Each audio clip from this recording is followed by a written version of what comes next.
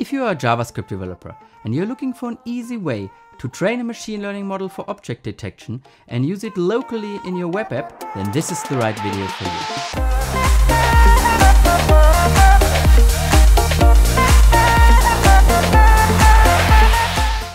Hi, I'm Sasha. Welcome to my channel.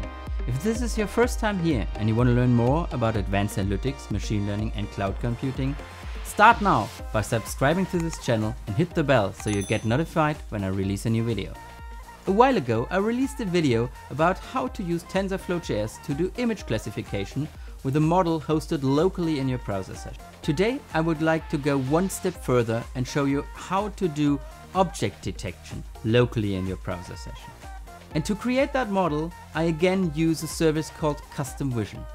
So let's have a look how to do that. Okay, let me first show you what we are going to create.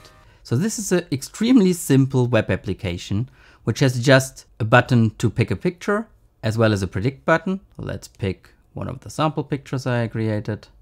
And you can see that picture contains a couple of Azure logos. When I click on predict, the model is running the prediction and showing what objects, so what stickers it detects, as well as what kind of stickers those are and the probability it thinks this is an Azure Function sticker or an app service sticker. So let's have a look how we are able to first train the model. And to do that, I'm using again a service called Custom Vision, which is, at least for testing and playing around with it, completely free of charge. So let's sign in. And I'm just using a Microsoft account to log in. So as you can see, I created already a couple of models as well as the one we are going to use in this project. But let me show you how to completely create a new one. Let's call it YouTube logos. And I can, of course, not only give it a name, but also a short description. I can tell it which resource I'm going to use to train that model. Can use, for example, also a completely free resource to do that. So let's pick that one. And I want to do an object classification. And as you can see down here, there are several options. Which kind of object detection do I want to do? For our case, logo would definitely make sense. But since we want to export that and use it in our browser session, I need to pick one of the two compact models. So let's pick the first model. And then I again can select what kind of export capabilities I want to use. And in our case, of course, we want to use TensorFlow. So let's pick the basic platforms and create a new project. And in my video description, I'm going to give you a link where you can find the images and logos I'm going to use to train this model. So let's pick a few images. And I'm going to provide you a link where you can find those images to download it and test it by yourself. So let's just pick those photos, click OK to upload them. And the service will show me a thumbnail of some of the pictures I want to upload. And it's telling me that I want to upload 107 images. So that's fine. So let's click upload.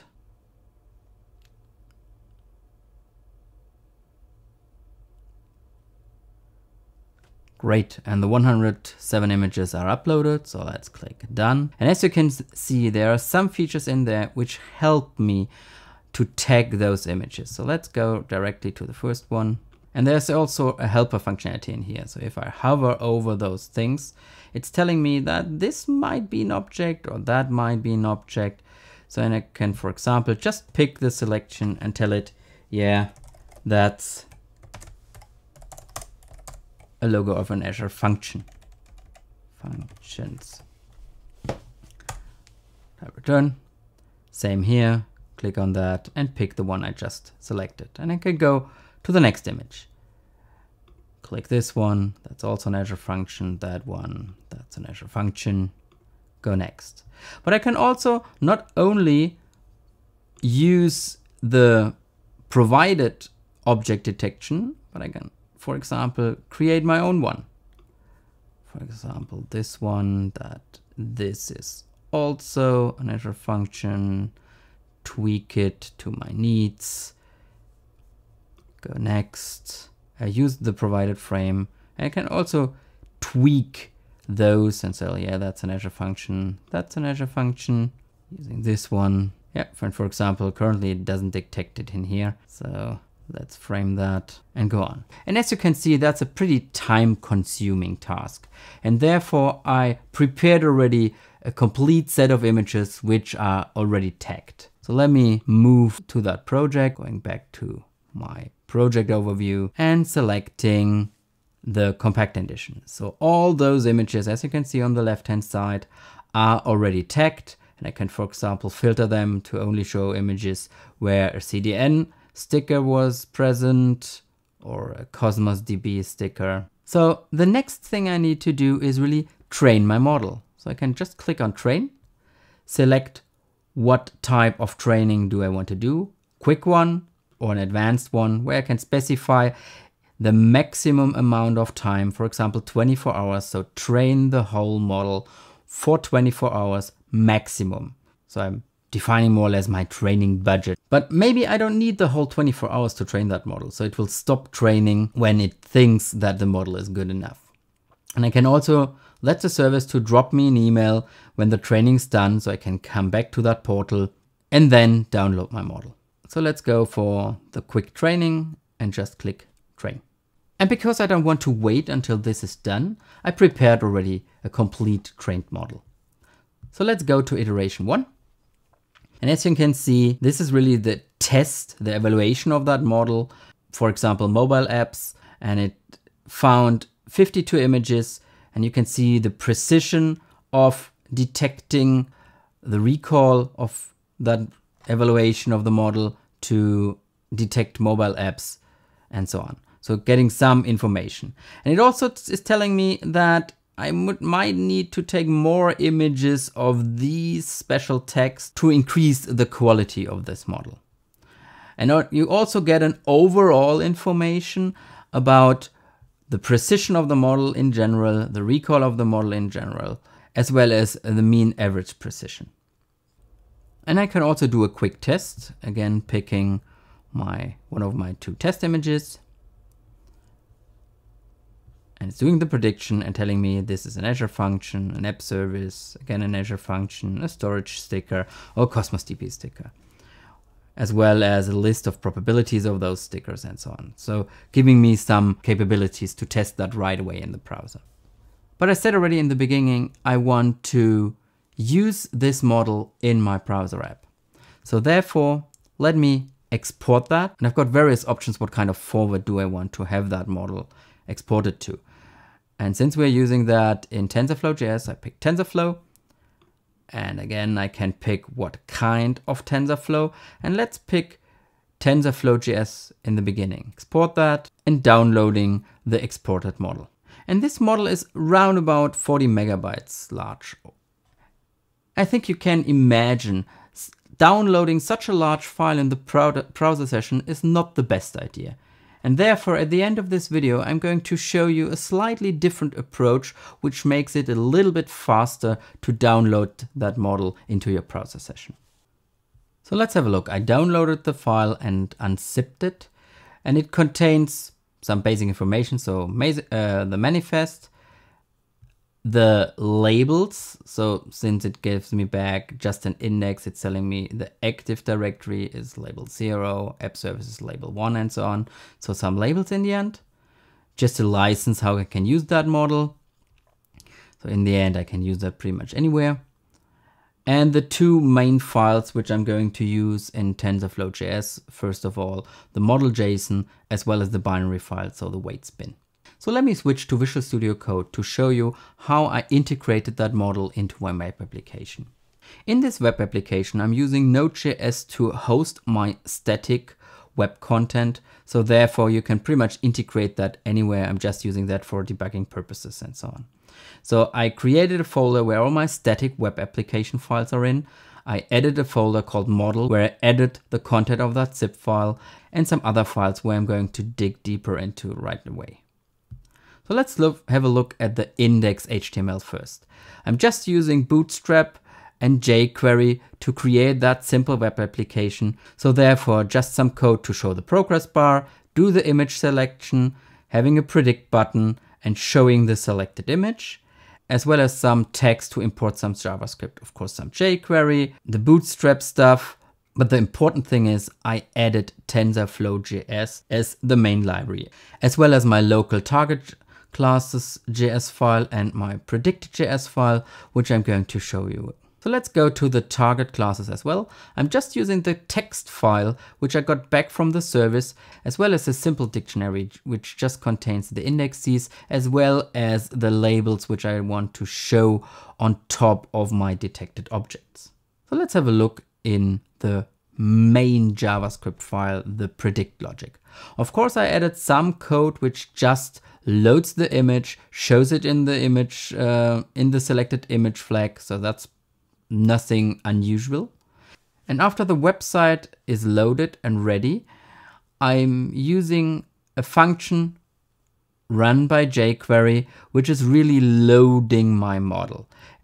And the main thing is using the TensorFlow library, which are added in the HTML page, to load the graph model and point it to the model.json, which I added in the model folder. I also want, because the model is pretty large, show the progress of that loading. So I added a function for that callback, which is just displaying the percentage it gets via parameter and just displays that in the progress bar. And after the model is loaded, I'm checking if this is a version 1 or version 2 model, because the custom vision service just has 2 different types of models and I want to cover both. Version 2 is definitely faster, a little bit more straightforward, less code I need to write, but I will dig into that in a second. So let me go down in the coding file. And by the way, I uploaded all the code I'm showing here already on GitHub, and I'm going to add the link to the description so you can download it and test it. So let's continue. So here's the function which is mainly doing or mainly initiating the prediction when I click the predict button. Of course, I'm checking if the model is loaded, if an image is selected, and then I'm just showing the progress bar, telling it to start the prediction. And after that, I splitted that into 3 segments. One is really loading the image, one is predicting the logo, and one is highlighting the results on the web page. And then I'm hiding the progress bar. So let's go through all of those 3 functions. Let me start with loading the image. That is pretty straightforward. So I'm just showing again that I'm pre-processing the image on the progress bar and loading the image as pixels in a variable. And after that, I want to get the required image size in the model. And therefore, I'm just asking the model for input 0 and give me the shape of the model. What I do next is transferring that image, the pixels of that image, into a TensorFlow object, so into a tensor. And since this is an RGB image, I specify that this is a 3, so 3 channels, and get a tensor with that image back. Up next, I'm going to resize the image using the image size. And after that, I again need to check or use the check I did while loading the model if this is a version 1 or version 2 model. And if this is a version 2 model, I can just use it as it is. And if not, I need to reverse the channels of that image, which means that I'm taking the RGB image and making it a BGR image to use the old model style. Up next, I'm really doing the prediction. And again, that's pretty straightforward. I just need to, again, a little bit doing some updating of the progress bar and then just execute that asynchronously. And if this is a new version 2 model, I also have to specify what channels I want to get back. In this case, I want to have the detect boxes channel back, the detect scores channel back, and the detect classes channel back. If this is an old model, I have to do that in a completely different way. And therefore, this is just a huge bunch of code and I won't dig deep into that one, which is more or less a workaround to still work with a version 1 model. And therefore, really have to iterate through all those values coming back and in the end, get those 3 channels out of that version 1 model back. So the boxes, the scores, and the classes. So this is just a workaround if you still have an old model. And then I just return the predictions back. And in the third step, I just need to visualize the detected objects in my image. And therefore, of course, if I ran the detection before, I need to remove the highlights. And after that, I'm just iterating through the predictions and drawing the boxes. And therefore, I need to calculate the left, the top, the width and the height, and just draw the frame. And therefore, I'm just defining a new p-tag, doing a little bit margining, using, of course, the CSS styles I added in that project, and then just use a div tag, specify the left, the top, the width, and the height of that div, and add it to the image overlay tag in here. And then I push that to a list of children, which makes it easy to delete the previously detected models in here. And that's about it. So let's have again a look how that looks when it's completely done. So let me refresh that page so you can see the loading model, which was pretty fast. Again, can pick a new file. Let's pick, let's pick that one, for example. So let's click the predict button, running predictions, detecting everything, and I detected those two logos. And of course, downloading the model was pretty fast because I ran that whole project locally.